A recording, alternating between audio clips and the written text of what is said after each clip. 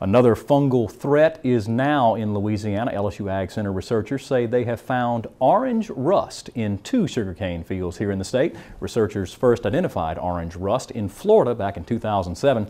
Plant pathologist Jeff Hoy says he's expected this disease to make it to Louisiana for a few years now. Hoy says orange rust is very similar to brown rust, but of course differs in color, and the spores as well as the pathogens that they produce. The Louisiana Department of Agriculture and Forestry has already secured Section 18 exemptions on 2 fungicides for use to control orange rust in sugarcane.